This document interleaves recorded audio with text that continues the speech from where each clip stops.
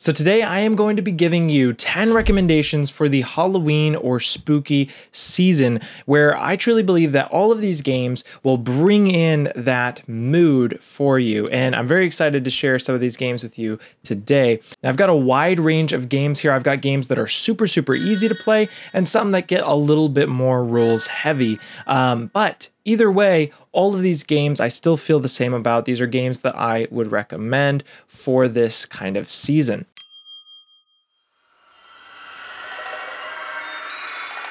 So I'm going to go ahead and start off with Similo Spookies. Now, Similo is a game system that I am very fond of. It's essentially a deck of cards, but the cool thing about it is that this deck of cards is just of pictures and characters. And in this case, the Similo Spookies is all going to be monsters like Frankenstein, the ghost. You're going to have, the Wolfman, a zombie, a witch, an ogre, tons of cool monsters and spookies in here. And the whole game is really simple. Essentially, one player is going to be the clue giver. And that player is going to take basically the whole deck of cards and shuffle them. They're going to draw 12 cards. They're going to secretly look at the top one. And then they're going to shuffle that back into the 12 cards. And then they're going to lay them out on the table. Now, you can play this with any number of people, any number. So as long as one player is the clue giver, you can just have everybody that's at your party or at your house come together and play this.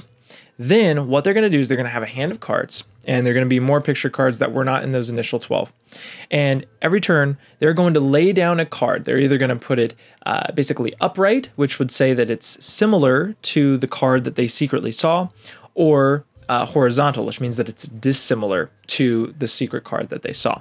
What you're trying to do is you're trying to say that one monster is similar to the secret card that you saw, and you're trying to lead everybody else to eventually get to that card. It gets a little tricky with the hand of cards that you have as the clue giver, because you might want to keep one that's really similar to the main pick for a little bit later when they have less or when it's more easy to make a mistake. Because essentially, when you're putting down a card and you're showing that it's similar or dissimilar, the players are going to basically wipe away 4 cards, then they're going to wipe away 3 cards, and it's eventually going to get down to where they only have 2 cards left. And then they have to choose the card that you've been leading them to this whole time. If at any point the secret card that you were trying to lead them to basically gets removed from the game, then everybody loses. But if at the end it is the only card remaining and that's the secret card, then you all won. It is just a really fun, simple game to teach. Very easy to travel with. It's perfect for any game night, any party, any Halloween time. It's especially good for Halloween parties because these illustrations, really, the artist of this is just amazing. It is very well done and super affordable. So that's going to be number 1.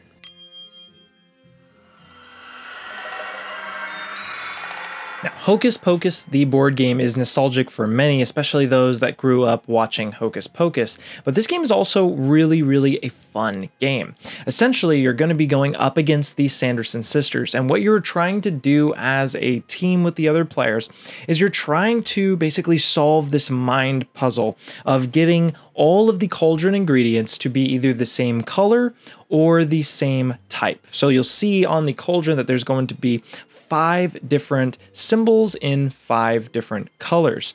And you're trying to get it to the point where it's all one color. It could be any mixture of different symbols or all one symbol of different colors.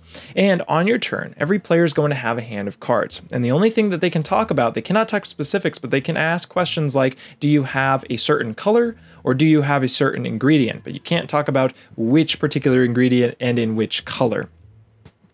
And what you're going to do is you're going to be playing a card down onto the cauldron. You're either going to play a card that matches the suit of a card but changes the color, or you're going to be playing a card that matches the color of somewhere that you're playing it. And then as you go around the table, everyone's going to be taking turns. And it's kind of this weird kind of mind working together game where you're all trying to puzzle this out. And it gets more and more difficult. Once you actually fill up these ingredients and basically complete a puzzle, either all the same color or all the same suit, you will successfully have stunned one of the Sanderson sisters. Once you have stunned basically each of the Sanderson sisters, you will have won the game. There's also these little 4 trick tokens. These are basically one-time abilities that you can use. They usually are really, really helpful at certain particular times, and the binks can actually help you in a variety of ways with solving the puzzle a little bit easier. Now, the hardest part of the game is that you actually have to stun the Sanderson sisters before the deck of cards runs out. And so what the witches will essentially be doing is they're actually going to be discarding cards from your deck. And that is going to make it quite a bit more tough for you to actually get the game finished. Now, depending on how you actually do the cauldron, that's going to stun a different sister. And each of those sisters has different abilities that harm the players from trying to win. So there's kind of this fun dynamic of stunning which sister in which order to kind of help you progress throughout the game.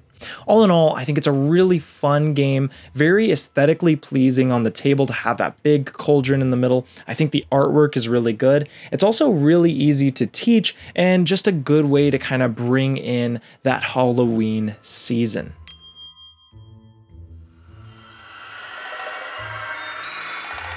And next we have Mysterium Park, which is a game that is kind of similar to Similo, no pun intended, but this game is a little bit more complex. But you're going to have one player who's going to basically be playing a ghost, and they're going to use pictures. They're going to use these giant, cool, beautiful artwork picture cards in order to use them as clues to lead players to a certain person first, and then to a certain location second. And then at the end of the game, they're trying to lead them to that person and that location, and that will be basically the murderer of the ghost and where they did it. Now, how you're actually doing that is in the form of, once again, these picture cards. These picture cards have variety of random objects, random things on them. It's really hard to kind of tell what the ghost is really trying to say with these cards. It might be a color, it might be an object. And the ghost has a very certain character on the table that they're trying to lead each player to. Everyone is different. And so using those cards, they're trying to illuminate the players to choose that character. And as the game goes on, you're going to be running out of time. So the longer that each player takes to find the character that you're leading them to, the less chance you have to find the location that you're leading them to. Once all players have found their character, then you move on to the location phase, where every player is going to be led to a certain location and a different location. Once you have led everyone to their character and led everyone to their location, then you will have 3 options at the table, all a character and a picture. And you have to convince everybody with 3 of your cards which location combination you were trying to lead them to, who really murdered you as the ghost.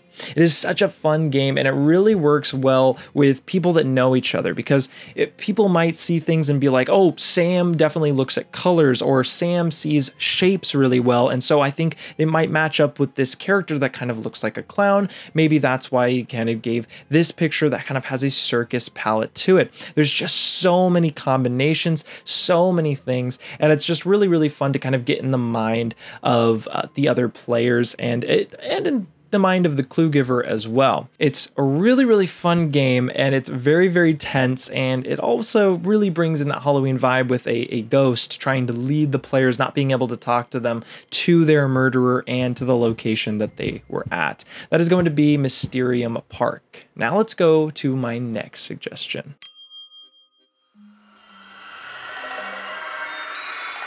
So the next game that I'm going to recommend is the Haunted Mansion Call of the Spirits. Now this is a game that really surprised me, because usually I'm a little bit apprehensive on the Disney themed games. So I guess same with like the Hocus Pocus, that one really surprised me. But this is another one that I really enjoyed, and it's the first competitive game on the list of Halloween recommendations that I'm giving you today. But the Haunted Mansion essentially has players trying to have the most points at the end of the game. There are going to be tons of ghosts that are going to be spread about the mansion, and this mansion will gather with more and more ghosts throughout the game. You're going to be spending your time either moving around the board, battling other players to try and steal some of their ghosts, or you're going to be rotating the endless hallway in the center of the table. But let's go back to the cards that you can find, or the ghosts that you're trying to lure as a part of your party. Now, all of these cards kind of score differently. Some of them have, different symbols that you're looking for, and the more symbols that you have, the more points you get. Some of them give you 0 points, but paired with another card give you a large amount of points. Some of them just give you a flat type amount of points. And so each of these is going to be scoring differently, and kind of the puzzle of the game is this really limited action economy that you have on your turn, and how far you can reach around the board trying to get what you want. Now, there's this other mechanic that kind of adds a layer of complexity called Haunt. You might be gaining Haunt by having the hitchhiking ghosts move through your space, or you might be gaining Haunt by trying to battle other players bidding Haunt against one another in order to take each other's cards. But either way, Haunt is going to be negative victory points at the end of the game. But players don't actually know how much Haunt points you have because it's a face down pile in front of you. So you can kind of bluff your game. You might have 6 Haunt cards, but they're all 1s, or maybe you have 2 Haunt cards, but they're both 3s. And so there's kind of this mind game of, oh, I'm actually not doing as bad as it seems, but you might be pretending to be doing much worse to kind of put the heat off of you. This game really surprises me. I just really enjoy it every single time we get it to the table. It is a blast to play.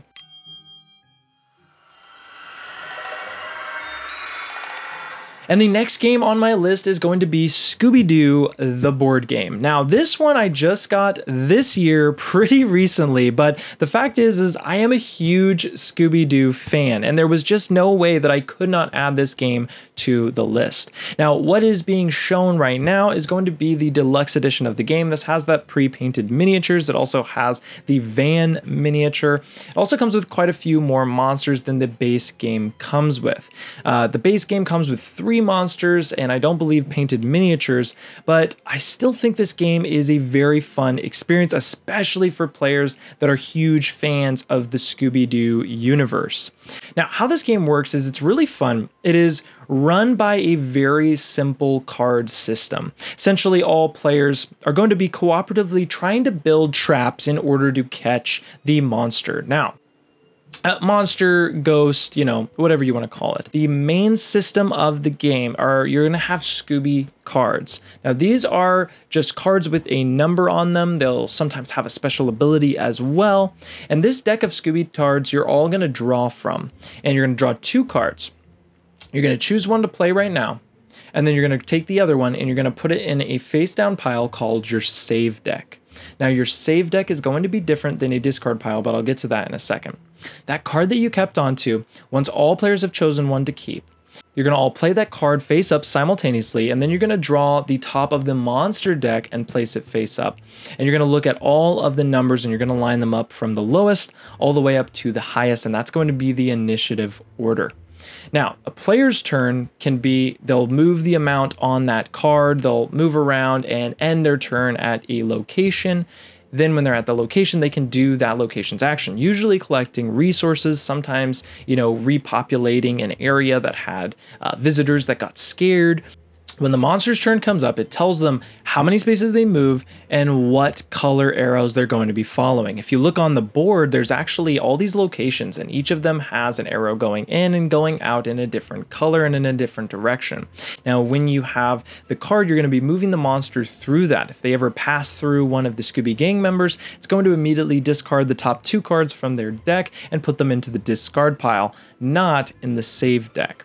Now, another concept is that if there is a haunt symbol on that card, it's going to have a special ability that's unique to that Ghost. Each Scooby Gang member has a one-time ability that they can also use that gives them kind of a special thing that they can do. And you've also got the Mystery Machine, which can really help in a pinch, where you can actually use it to move across the board to any location. Can really help out when you're in a tight spot. It's been really fun to kind of relive some of my favorite moments from the Scooby-Doo franchise. This game honestly has really surprised me, and I've even been playing it solo, which is weird. I don't usually play games solo, but for some reason I think the Scooby-Doo theme really gets me, and I've just been able to play this one solo, which has been an absolute blast.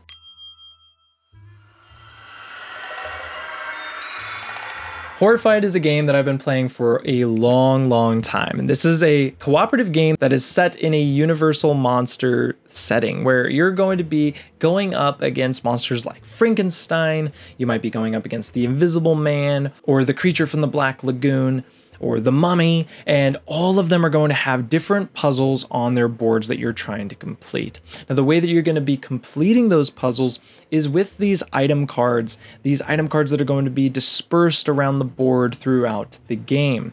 Now, all of you as players are going to be moving around the board, picking up these item cards, going to either certain locations to spend the item cards in order to progress each of the monsters that you're going up against puzzle, all until you have either defeated all or solved all the puzzles or defeated all the monsters, or the deck runs out, the monster deck runs out, and you all lose the game. The reason why I love this game so much is that all of the monsters that you play against are going to be asymmetric. They're going to be very different monsters. The game when you play against the Mummy is a completely different game where you play against Frankenstein and his bride. It is just such a different puzzle and experience to kind of work through. And I also love that the game's core system is extremely easy. All you're doing on your turn is pretty much moving around, picking up items, and trying to avoid monsters. There's also this kind of civilian mechanic where these random civilians will appear around the board. And these monsters, whenever they interact with that, they're going to take that civilian, and essentially the terror track will kind of go up every single time that happens. If the terror track ever reaches the last space, then you will also lose the game. However, the bonus is that you can actually take those civilians to the location that they're looking for, and if you do, you get a perk card, which are super helpful cards that can really help out in a pinch, giving you an edge against the monsters.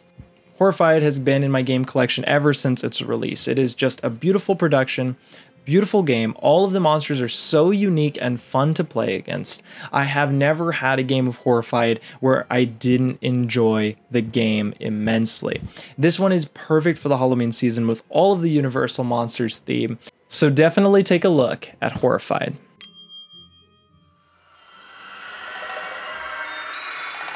And smoothly going from Horrified, we go to the Unmatched system, a game called Cobble and Fog. Now, if you don't know what the Unmatched system is, essentially it is a card-driven 1 versus 1 or 2 versus 2 or free-for-all battler game where you are going to be controlling your own character, trying to basically just take out all the health of your opponent. Now, the reason why I recommend Cobble and Fog in particular is that this theme is just perfect, and all of these decks are themed so well to their characters. Who wouldn't want to have Sherlock going up against Dr. Jekyll and Mr. Hyde, or the Invisible Man up against Dracula? These characters are perfect for the Halloween season, and they are all a blast to play. Cobble and Fog is actually probably one of the most well-loved Unmatched sets of all the releases. This whole game system has so many different characters, but the Cobble and Fog set is one of the most loved sets of all. And you know what? I totally see why, because all of these characters are very unique and very different. And the game, at its core, is very simple, where you're either going to be moving around, attacking your opponent, defending against your opponent, all trying to use your deck as best to defeat your opponent. Cobble and Fog is that perfect head-to-head game for the Halloween season, and I really recommend you checking it out.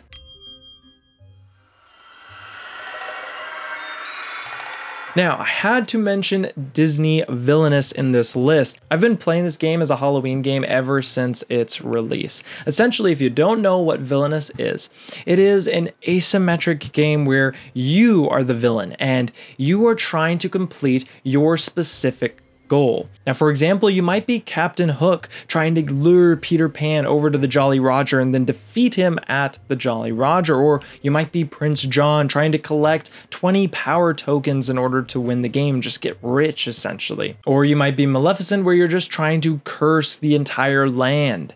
And so each of these villains is going to be going through their deck of cards, moving about their realm, gaining power and playing cards in order to complete that goal. Every single deck is built to complete their individual goal, and it's really helpful because each of these villains actually comes with a nice little handbook that literally shows what you have to do as your goal and how to achieve it with your deck. Luckily enough, I actually do strategy guides on this game, so if you are interested in Disney Villainous, you can go ahead and click any of the links down below that I left so that you can check out more about this Villainous game. I highly recommend it. It is good for kind of families, people that are kind of wanting to get into the game industry, but it's also good for veteran gamers because there is a lot of strategy to this game as well. One of my favorite parts is that everybody's story is really self-absorbed, where the only thing that can stop you is the heroes of your own story. You know, as Captain Hook, you're never going to have any of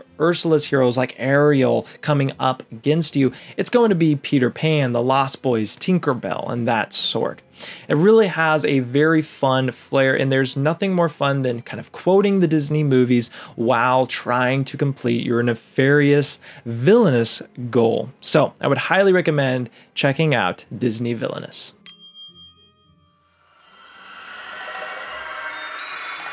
Mythic Mischief is a new game to me as of this year, and it is one that I have been enjoying greatly. I have been looking for a game that is not chess, but kind of scratches that chess itch.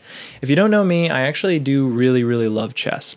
And Mythic Mischief is a game that is deceivingly adorable in theme, but it's so much like chess in the fact that if you make one little mistake, you could find yourself losing the game. Still, it's wonderful. Essentially, in Mythic Mischief, you're going to be taking a group of students, and there is essentially a librarian called the Tome Keeper who's going to be moving around from point 1 to point B, and he's going to take the quickest path possible. Now, what you're trying to do is you're trying to use these corridor walls, you're trying to use some of your abilities, your taunts, in order to make the Tome Keeper run into the other students of the opposing team. So by puzzling and using your actions, you might be moving the Tome Keeper towards one of your player pieces by taunting them, and in the way is one of your enemy's pieces. And so there you go, you catch it, you get a mischief point. There's so many ways to play this game. Each of the different teams is completely different. The vampires are different than the ghosts are different than the zombies are different than the trolls. All of them are very asymmetric and have a special ability that they're able to use. In addition to that, once the Tome Keeper has made it from point A to point B, he actually eats lunch, and the after lunch special phase of the game begins. This is where players get an additional ability that they are able to use. Their asymmetric abilities get even more asymmetric, and it gets really wild.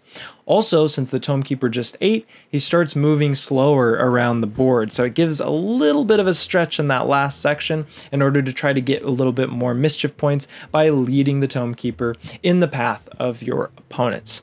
It is such a puzzly game. It is so very interesting. I find myself wanting to play again and again because I find myself sucking at it so much. I still have not beat my wife. Every single thing in this game has just top tier quality of components. It is a wonderful experience to open, and it really gives you that Halloween vibe.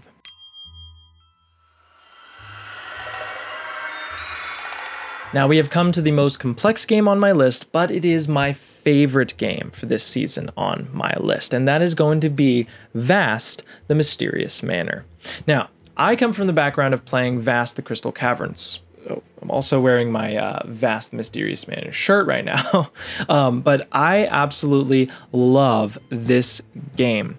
Vast the Mysterious Manor is a completely asymmetric game, meaning that what one player is doing, what one player is trying to do, is completely different than what another player is trying to do. The Paladin player is trying to amp up, collect items in order to defeat and destroy, vanquish the spider. The spider player is trying to cause terror in the manor, trying to gain 12 terror points and then escape the manor in order to win the game. The skeletons are trying to hunt that paladin. Why is he disturbing their manor? They've been here resting for years. So they are trying to defeat the paladin. The manor's goal is to complete a certain number of seals, which are essentially lines of certain ghostly objects, and trying to shift the manor in a particular way in order to trap all of the other players in there forever. So you see that all of these players are going to be going around the board doing completely different things. The nice thing is that it kind of breaks it down in an action system that starts at the top and goes to the bottom on what a player can do on their turn, making it a bit easier. But the truth is, there isn't a single game that gives me the feeling that Vast gives me, where you're playing your own character doing its completely own thing, and your win condition is different than everybody at the table, and it's directly involved with the other players at the table too. Everybody kind of helps each other in weird ways, and that's one of the reasons why I think Vast is such a fun game. With every player having a different goal, it is kind of a challenge to teach and to table, but really there is no better experience, and it's such a perfect vibe for Halloween to have a haunted mansion. The theme is there, the game is there. Trust me, the game is wonderful. And the aesthetics, some of the artwork, the best miniatures, it is just a beautiful production when it's laid out on the table. This game is perfect for the Halloween season. But that is my 10 recommendations for games that you should get for this Halloween season. I hope that this list helped you start somewhere in order to search for some new games to buy and play.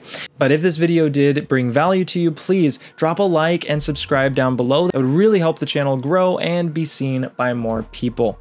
That is it for the video. Thank you so much for watching. Let's go ahead and drop the beat.